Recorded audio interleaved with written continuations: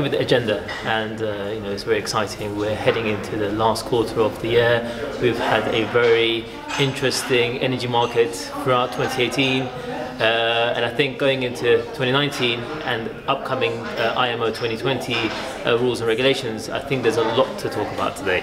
First and foremost, I think in terms of a lot of more education and comprehension about what the rules and regulations actually mean in terms of compliance, i.e. are we going to see wide-scale reneging or shirking on some of these compliance issues.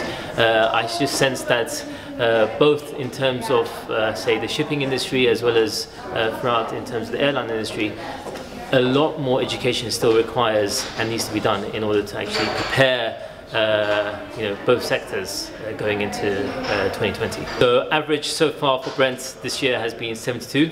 Last year we had it at 55.